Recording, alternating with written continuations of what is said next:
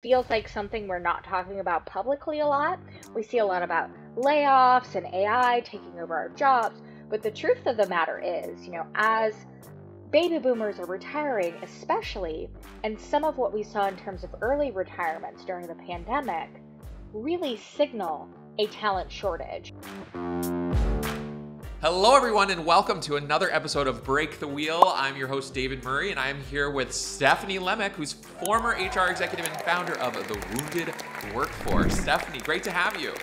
So great to be here, David. Thank you so much. When we were first chatting, I know we connected after the I Hate It Here HR therapy when you were speaking on. Oh my gosh, I was like, this is my people. I had to chat with you, and then when we connected, I was like.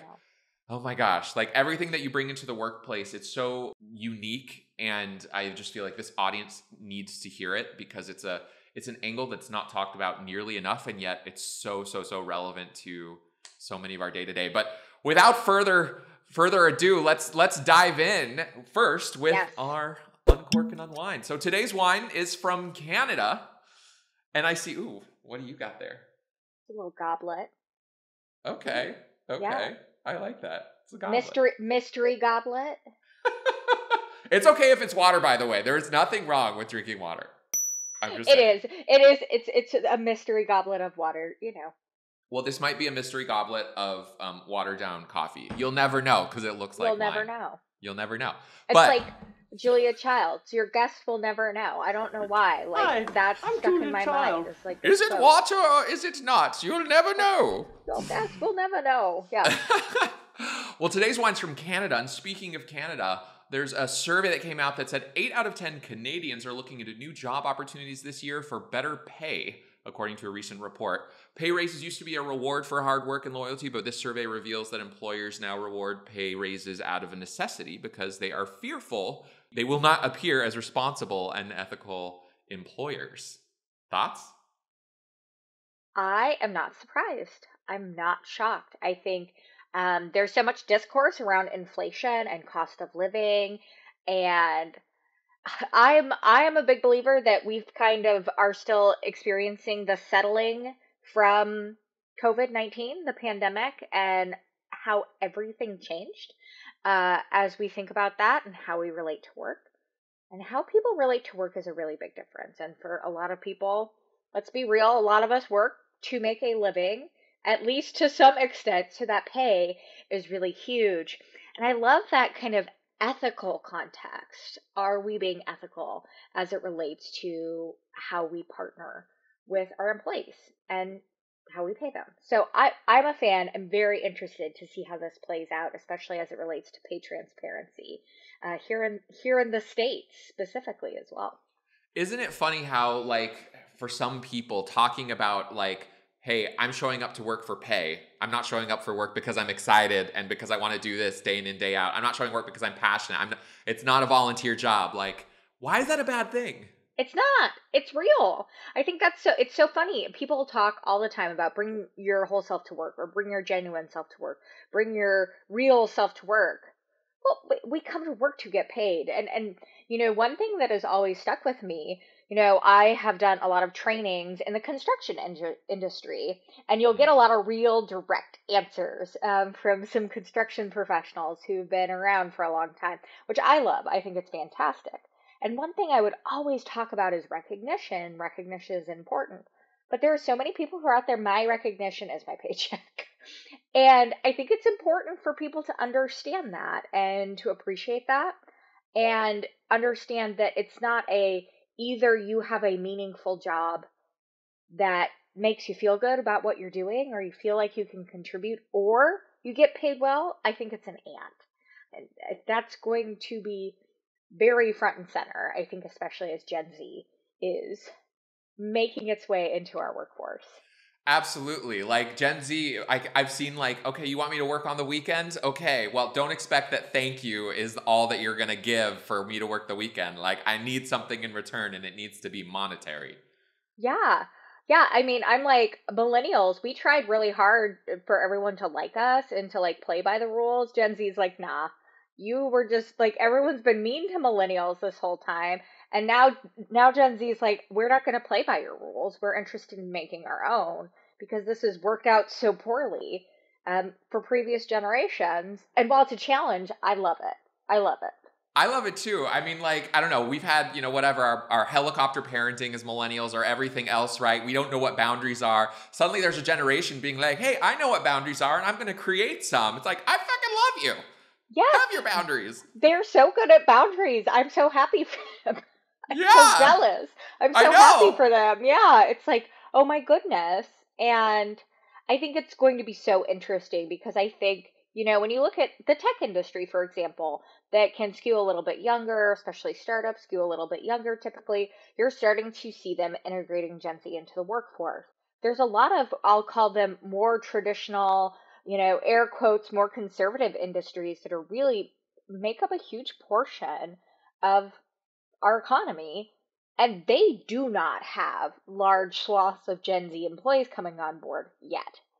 And they're going to, and in the conversations I have, outside of, other HR professionals, by and large, these leaders, these managers aren't prepared for how different the approach is, how different the kind of unspoken employment contract is. It's going to be a rude awakening for some.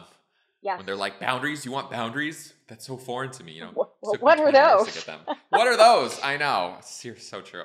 All right, next segment, HR News Flash. So according to Aware, an AI firm specializing in analyzing employee messages, they said that Walmart, Delta, T-Mobile, Chevron, and Starbucks are among the companies using their technology to monitor their employee messages in Slack, Microsoft Teams, Zoom, and other popular apps. For context, Aware's analytic tools help companies identify trends in employee behavior, enabling them to take proactive steps to address any potential problems. It also provides a secure, anonymous platform for employees to submit concerns, ensuring that any issues are addressed quickly and efficiently.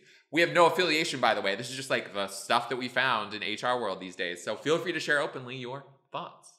I think I love this, except we have to have transparency around it. I love this if we're really clear and direct with employees about how we're using this information. Are we anonymizing it? Are we creating this situation where people feel their feedback is automatically created? Companies can be proactive. I've actually heard about AI being used for competitors to be proactive, which that blows my mind. It kind of blows my mind in general. I think the key here is, how are you using the data? Are you being transparent about how you're using the data and being thoughtful about it? This seems to me so different than I'm recording keystroke. You know what I mean? The monitoring software.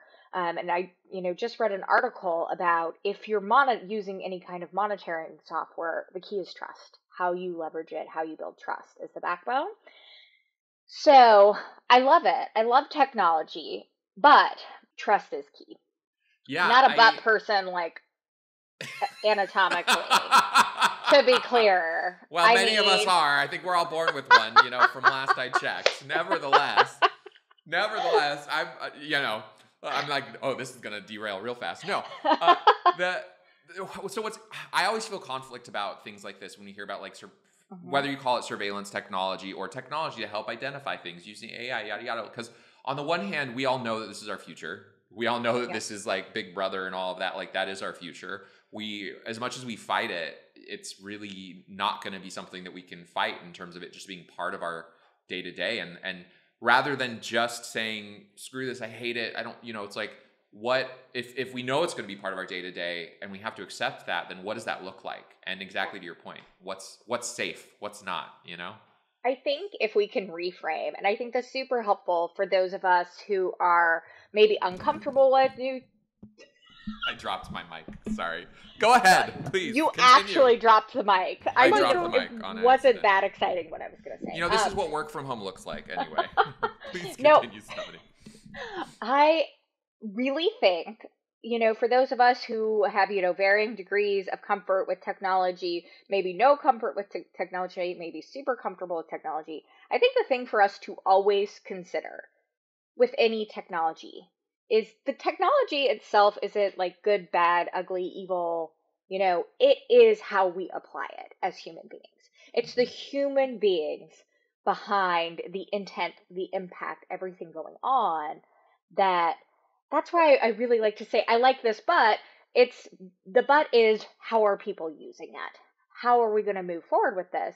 And you can take the greatest thing ever and turn it into something really negative if you misuse that. I'm sure we've all seen it. I mean, it can be as simple as, a business book. You know, a, a business book I've seen used great and then also wildly misused, even though she talks about it right in the book, radical candor. I I've knew you were seen going to people, say that. Yeah.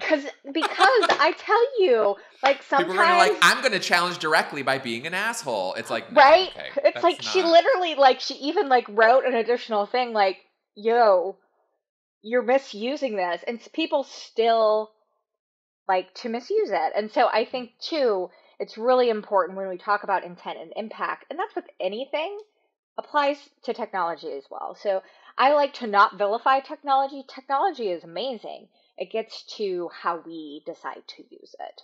Absolutely. Well, talking about how we decide to use things, what a great transition to reality check about your world and how Yes. you decide to use everything that you use to do what makes yourself very unique. Please share with everybody what you do. And oh, I'm so excited for this one because it's so Yes. unique.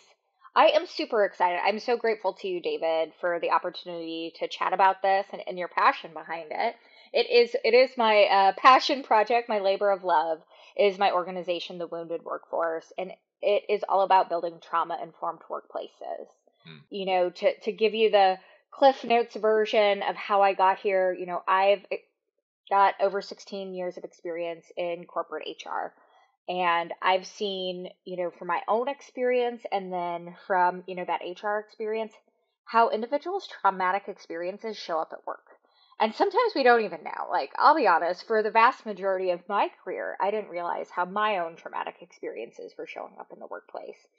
And, I started doing a little bit of digging. I got really interested in learning more. I wanted to read a book. I wanted to, kind of help support a movement of bringing trauma informed care and culture into the workplace. And I couldn't find what I was looking for. And that's how this was born. Is I really want to translate the concepts of being trauma informed into the workplace and to give a very high level overview of what it means to be trauma informed. It means that organizations are aware of the prevalence of trauma. Over 70% of US adults self identify. So they're raising their own hands as having one or more traumatic experience in their lifetimes.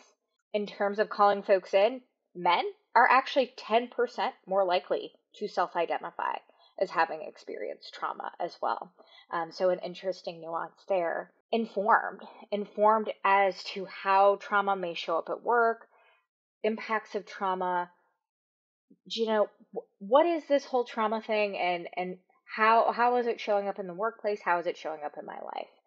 Then the next two things about a trauma informed workplace are we're looking to make sure we're actively avoiding re traumatizing survivors. And finally, we are avoiding actively creating any harm. And so we're looking to minimize any harm to anyone. That's our employees, that's our customers, clients, those are the communities we serve. Super important. And it gets back to my intent and impact behind everything we do. Trauma informed workplaces never seek to diagnose or treat trauma. Like, hard no, hard stop. That is best left to third party clinicians to do that work. But workplaces can provide the structures, supports, and systems to make work better for everyone. And also, like we talked about earlier, people want to do work that's meaningful to them and want to feel empowered and recognize their work. So for some people, a meaningful job, a job that is a safe, trauma informed culture, that can actually be a proactive aspect of trauma recovery for them. Very high level, that is the work that I'm doing. Really looking to build awareness, make these concepts and principles accessible to people in the workplace, kind of mull through some of those psychology terms, really, triple down on efforts to talk about mental health in the workplace as well, and build from there. Hmm.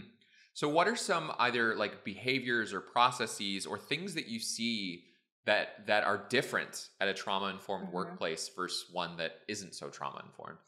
Yeah, so I would say, the number one thing I would look at, and at the Wounded Workforce, we use the 7 principles of trauma informed cultures, which are based on the Substance Abuse and Mental Health Services Administration's principles of trauma informed care that are about 30 years old. They were developed for clinical practice, and they're the root of all kind of trauma informed things. So if you see trauma informed teaching, trauma informed yoga, it all goes back to that.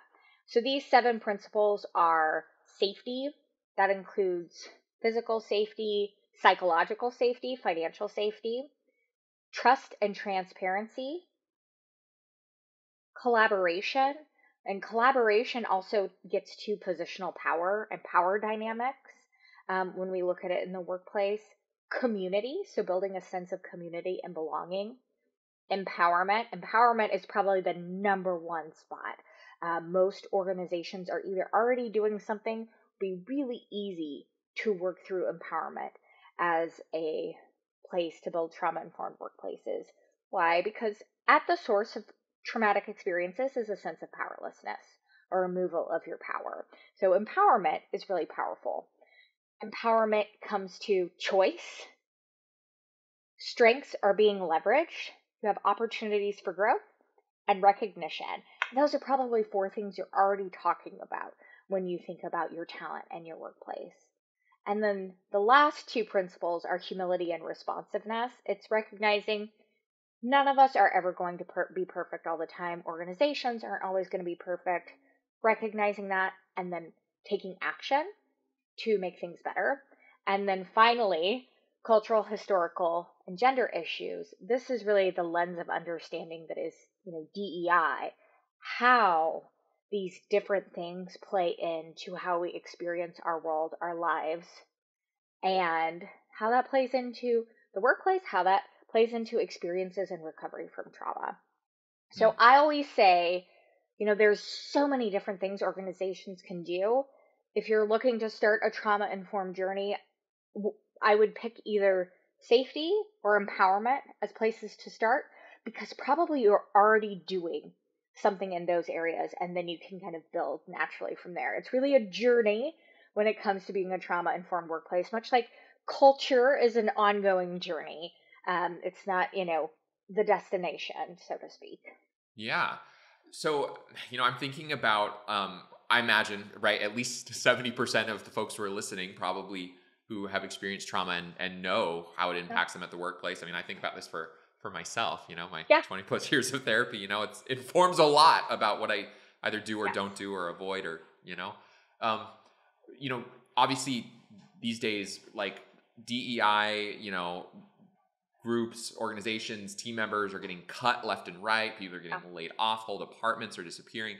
And so I imagine that some listeners may say, I really love this. I want it in our Mhm. workplace. But like they're already like stripping back, just even DEI basic stuff. And I guess the question is, how can I position advocating for making these kinds of changes to a boss that's very like financially motivated? How can I make like a business case about why this is important?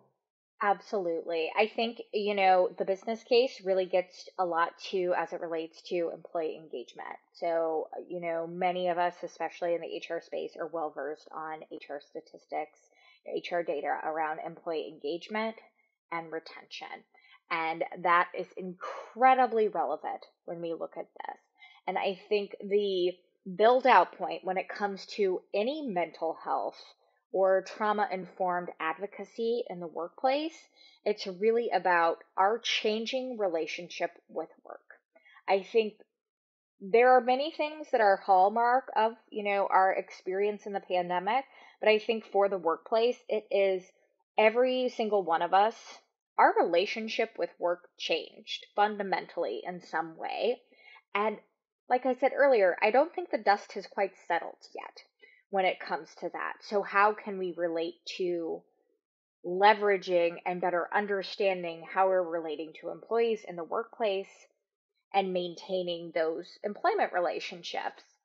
The next big one is Gen Z. I talk about Gen Z a lot because I think Gen Z is really going to push this movement really far for us, because Gen Z does want to be able to show up at work.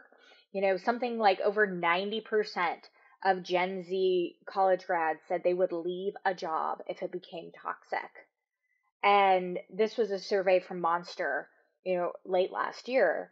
So these are really things that are non-negotiable for, recruiting and retention. We talk about recruiting and retention a lot as HR professionals. I think some of the missing context that's going to become really important within the next few years is the declining population of our workforce. You talk to HR professionals, and we talk about it together frequently, but it feels like something we're not talking about publicly a lot. We see a lot about layoffs and AI taking over our jobs. But the truth of the matter is, as baby boomers are retiring, especially, and some of what we saw in terms of early retirements during the pandemic really signal a talent shortage.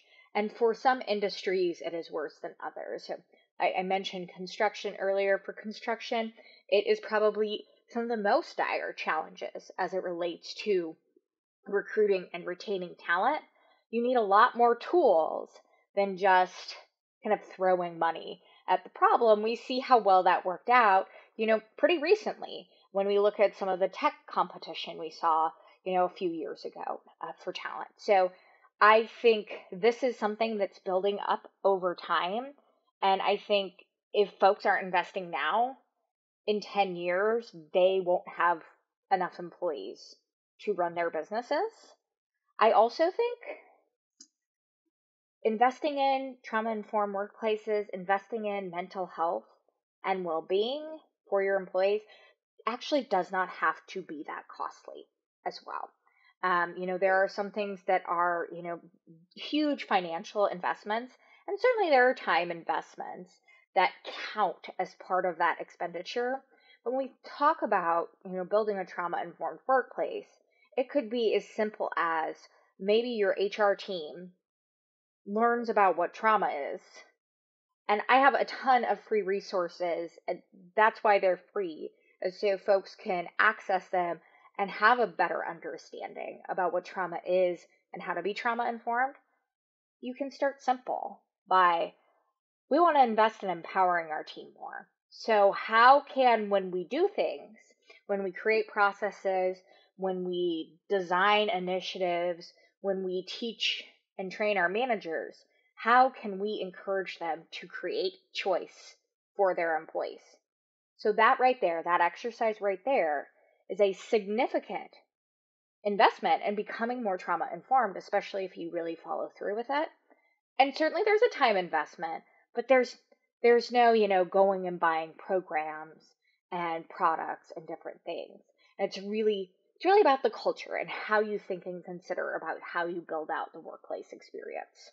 Totally resonates, and the create choice piece hits home for me because I had a therapist recently who was telling me, like the difference between just going through a hard time or a challenging time at work and experiencing trauma. He said that like a lot of what he's learned is that it's really about choice and feeling the sense of choice, and that when you feel a sense of choice, something that may still be very challenging, you may not experience as traumatic, whereas when you don't feel that sense of choice, you might experience trauma. So Absolutely. really, really fascinating. So transitioning into people misunderstand, I would love to hear, what do people misunderstand about your job or this space, or maybe even something you see every day? Yeah, I think there's a lot of misunderstanding as it comes to mental health at work, talking about trauma. And the first thing I will say is everyone has mental health. I think if there's one thing we could talk about collectively, it's, the idea everyone has mental health, just like we all have physical health. So we often focus on, what's wrong. We focus on an issue when we talk about mental health. So perhaps a mental illness, a crisis, substance abuse, things like that. But we all have mental health, regardless of whether or not we experience a crisis. So how can we proactively support mental health for all of our employees? And, statistics show 70% of your employees want that mental health support proactively, even if they aren't going to leverage benefits that are related to looking at, emergent mental health care, we'll call it. So that's the number one misconception. And then I think the other thing for me is what is trauma? I think I say trauma and I get a whole I always like to start, when I'm talking with a group, training, having a conversation, what is trauma? You get a whole different group of reactions. And it's to be expected. The, concept of trauma is relatively new as it relates to, psychology, medical care.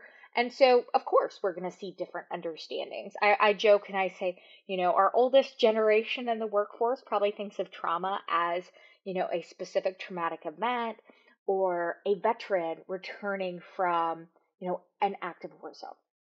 Absolutely trauma. But then, Gen Z, Gen A, you look at them, they're talking about trauma and trauma bonding on TikTok. So there's just this different level of comfort and language. And so I always like to go back to what is the definition of trauma? How can we talk through it? And the definition of trauma is pretty darn broad. It is an event, series of events, or set of circumstances that is experienced as traumatic or life threatening and has lasting effects on someone's performance, life, beliefs, relationships, kind of that lasting effects that can be short term or long term. And I always say think of the 3 E's when you think of trauma. Event, how that event is experienced by an individual person, and then those lasting effects of the traumatic experience.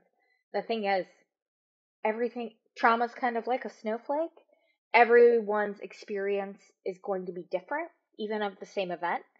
COVID is an excellent example for all of us. We all lived collectively through a pandemic, which is a traumatic event, but we all had different experiences and different lasting effects. So again, something very individualized. But those are the two things when I think of, what do people misunderstand? I think it's, mental health is all of us. And, what is trauma? And it is a relatively expansive definition. Hmm. I love that, because I think certainly some folks who've had very egregious, severe trauma might be inclined to discount, for example, like the, Gen Z trauma saying, oh, this isn't really serious, et cetera. But then we forget that it's not about you can't place your own experience on someone else. Right. Like what somebody experiences as trauma, like that's trauma. There's nothing that they need to say or do to say this is actually trauma or this isn't trauma, right? It's not a contest either. Like there's no award for most traumatic experience. And again, every one of our experiences informs the next experience in our life. It's like our life is a suitcase or a snowball. It's all building on itself. So someone could experience something that's not traumatic at all. Someone could have previous experiences in their life, and that same event could be very traumatic, very troubling. And that's people, isn't it? Folks who are listening to this podcast work a lot with people, and we know people really are unique. And as much as we look to guide and kind of fence in with process and procedures, there's also the nuance of how different we all are. 100%. Well, I love that. And mental health is a great transition to our next segment with Break the Wheel or Break a Heel. And the topic is mental health. So Woo! There you go. We're going to go through each of these items and you're going to say break the wheel if you think that thing is good, innovative, like really, really serving, or break a heel, meaning like what breaking a heel feels like. So first one, mental health coverage in employees' health insurance. Break the wheel or break a heel? Break the wheel. But this is tough. This, again, just like we should all have coverage for our annual physicals for our medical care, we should all have coverage for mental health in our care as well. I have a systemic bone to pick because mental health care is so inaccessible, especially when we talk about the United States. It is so inaccessible. And it is I mean, the amount of privilege it requires to access mental health care is wild.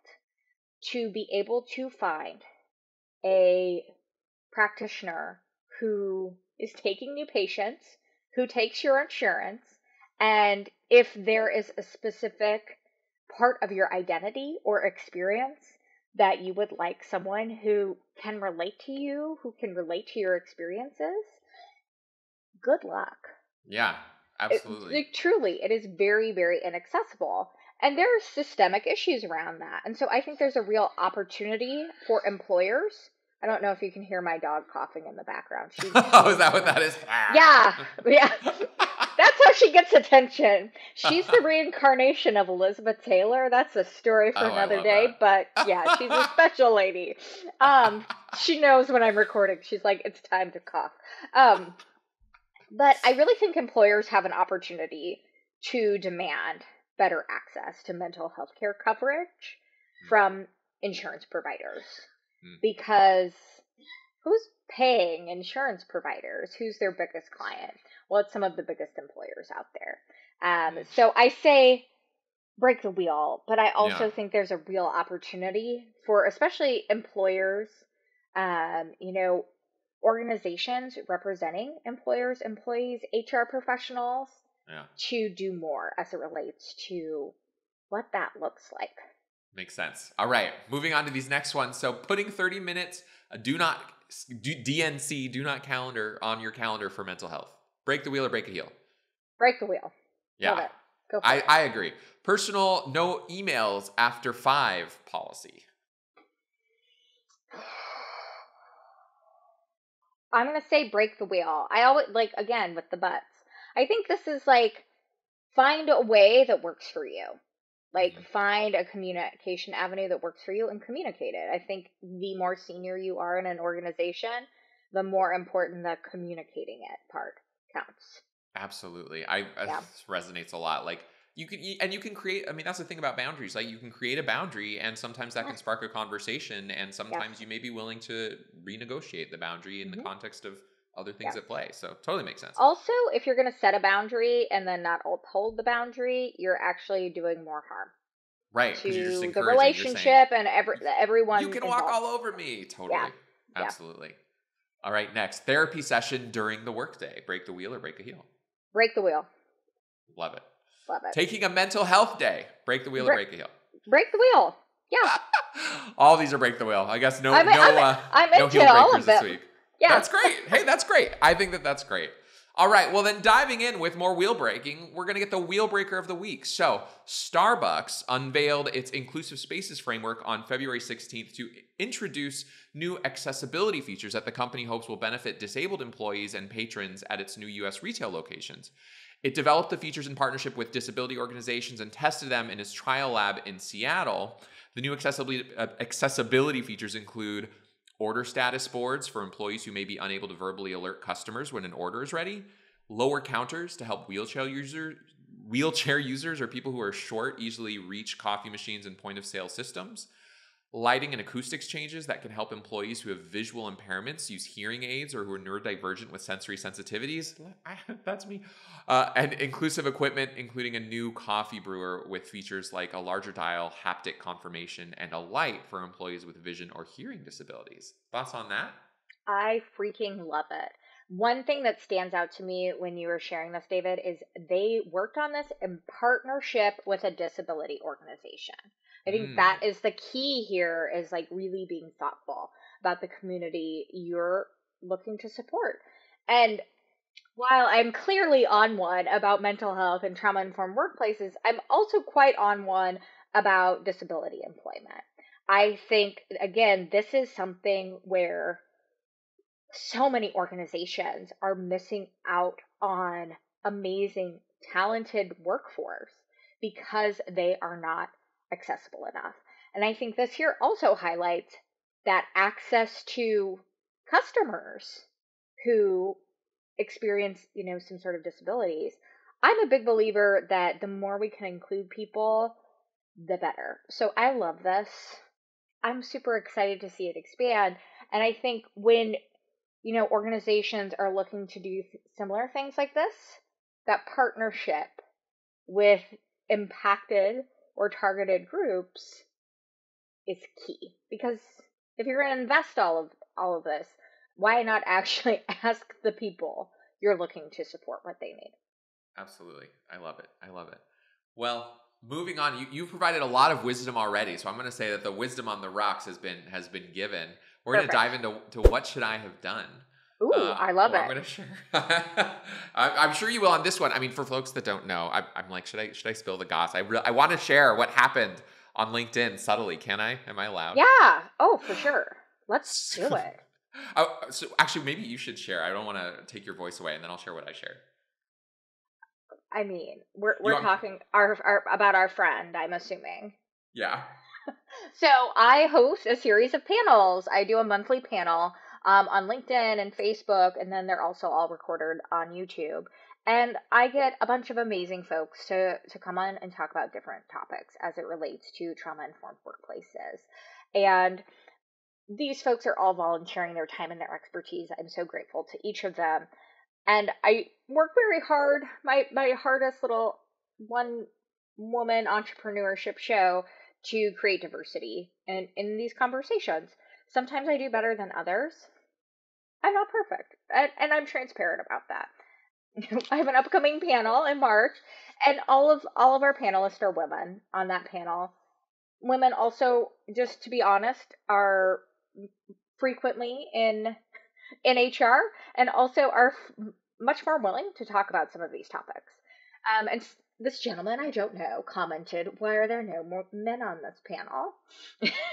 And I said, it was a bit of a burr in my side, but I said, I tried to offer a little bit of what I explained here, for everyone who might see that comment. Like, hey, I try my best. I don't always succeed, but certainly men are part of this discussion as always.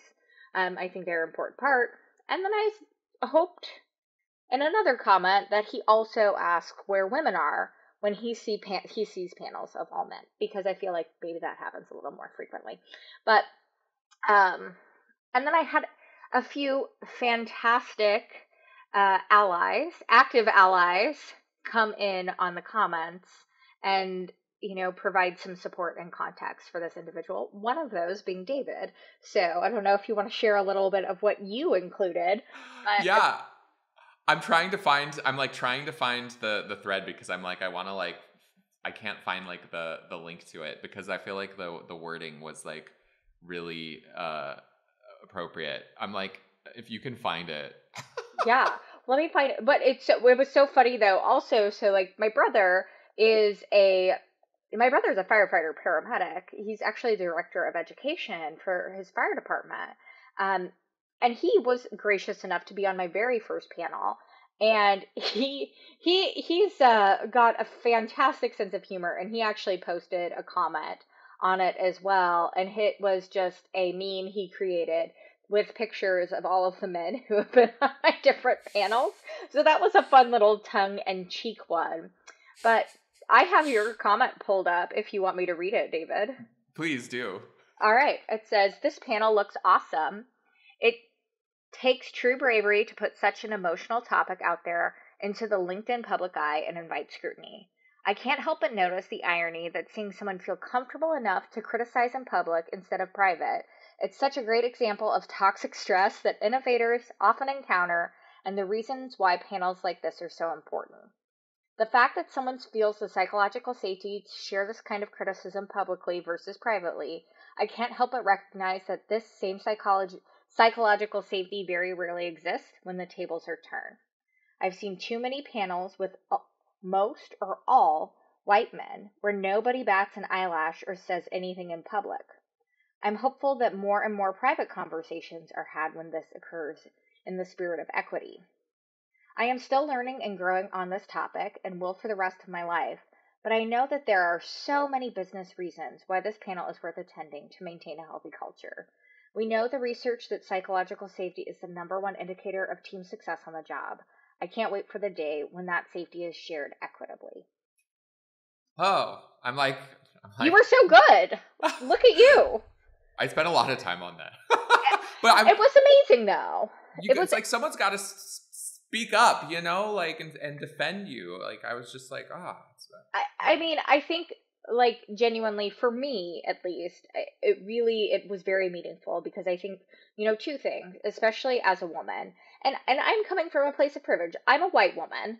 As a white woman, even, in public spaces, people can be quite vitriolic when you're putting yourself out there, and it can feel unsafe. And I would say, LinkedIn is some of the safest social media out there, and it still gets a little nasty sometimes.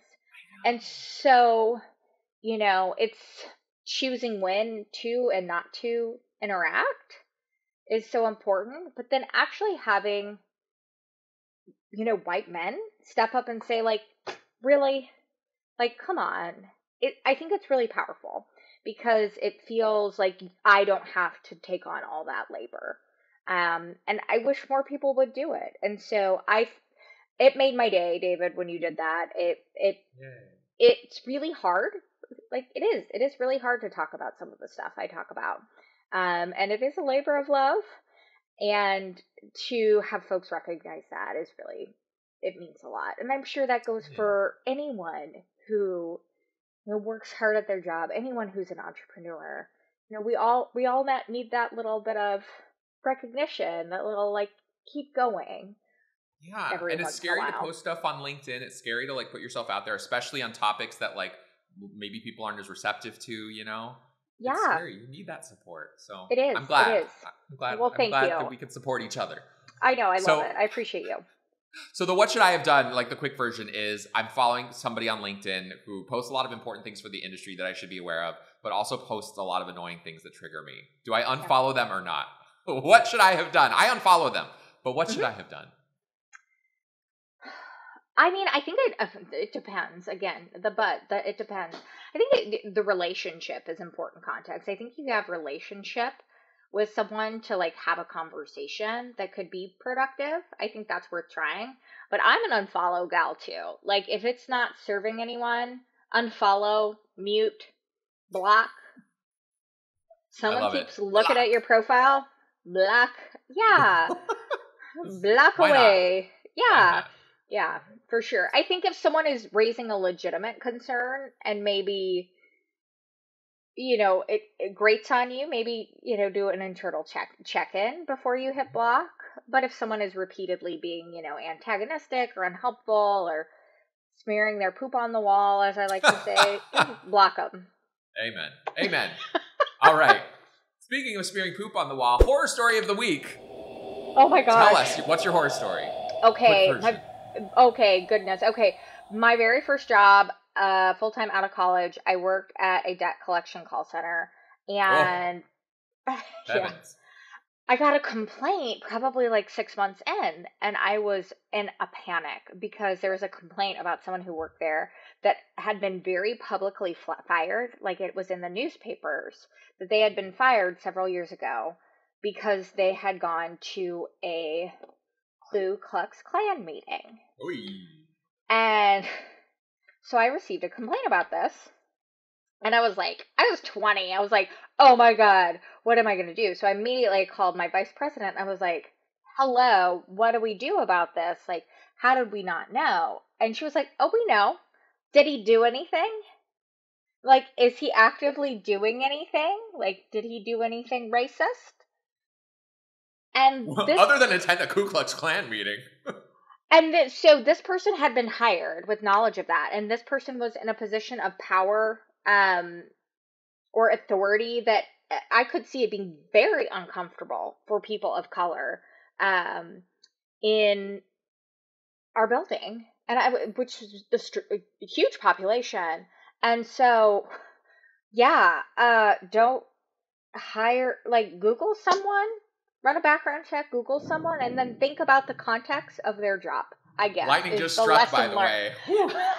That was like the only lightning of the day in the horror story, and that's freaking scary. Ooh. So that's the horror story. And I mean, it was a different time. I don't feel like I'm that old, but it's enough of a different time that, I wasn't Googling everyone I worked with, but I think that's a really important thing to understand is if someone's information that they're putting out there into the world is that available, the power you're giving them within an organization and what that communicates to your employees as well. Wild. Well, that's cray-cray. Yeah, okay. I could write a whole book on that whole job. Oh, I believe it. I mean, debt collecting alone, I'm like, fascinating industry. Would not want to be. I mean, bring me some popcorn and put it on the TV, but like, no, I don't want to be there. Yeah.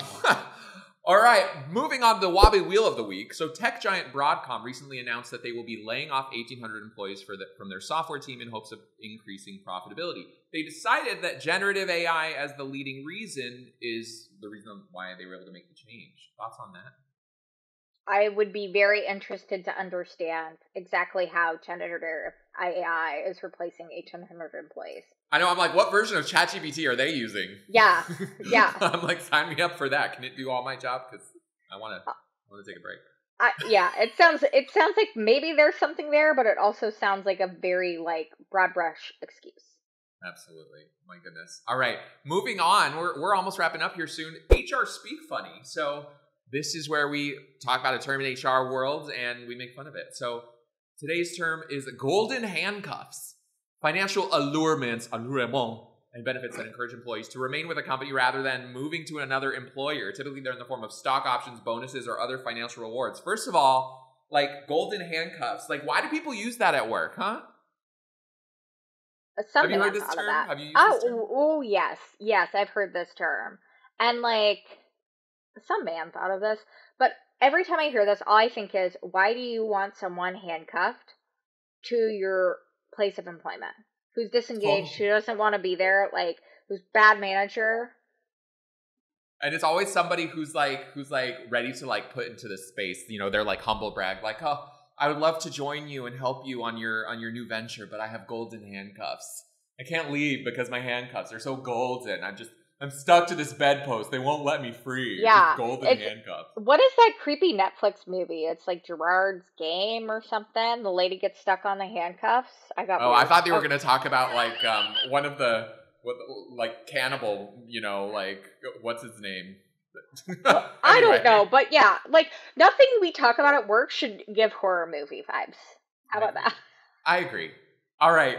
Final segment before our cheers to change is decline to comment. So I'm going to ask you 3 questions in order, and you are allowed to decline to only one. You ready? Yes. It's always tough to do this one when we create boundaries. So here's the deal: nobody's going to die if you don't go by the game, but do your best. All right. Number 1. What is the worst thing that you find about working in HR? It is how everyone hates HR and acts like we're the worst people ever. Like the post, HR is not here to help you. HR is just 12 rats hiding in a trench coat. Like, I don't know. Like, leave us alone. Seriously. Amen. All right. Next, which major HR influencer do you think is least deserving of their influence? Listen, I'm not going to name any names on this one, so I'll call this my decline to answer. But if you're like a white guy and you don't actually post any meaningful content, you just post like 2 sentences and you have like 100,000 followers, like get real. There's a lot of those. Yes. Interesting. I wonder why that is. All right, number 3. What is one negative trait that most people you find in HR share? Taking on too much, trying to do too much, trying to do it all yourself. That is such like, when people are like, tell me, you're in an interview, what is your greatest weakness? And it's like, I work too hard. But it's true. It's true because HR is continuously understaffed, under-resourced, always seen as a cost center, even when they're creating value for the business. It's messed up. Messed up. All right. Well, with that, I can't believe it. This time has flown by. It is time to cheers to change, right? Flown by. Yes. In a dog-eat-dog world where hustle culture is frequently rewarded, workers often feel obligated to reply to managers no matter the time of day or night. I'm one of those people. Earlier this month, the Australian Senate passed an amendment to the Fair Work Legislation Act, allowing workers to ignore work-related messages outside of normal working hours. Satellite view. Australia isn't the first country to impose this type of law. Mexico, Argentina, and the Czech Republic all passed similar legislation as a result of the remote work boom. And I will say, cheers to creating boundaries, whatever that looks like for you. Nobody can take that away from you. Boundaries yours. And Stephanie, it was fantastic to chat with you. I'm so glad that people can hear about the wounded workplace. They can hear about trauma-informed workplaces, and y'all should check her out, find her on LinkedIn, and, you know, connect, you know, because you could benefit from some of the services Stephanie provides. So with that, cheers, Stephanie. Cheers, David. Thank you so much for having me.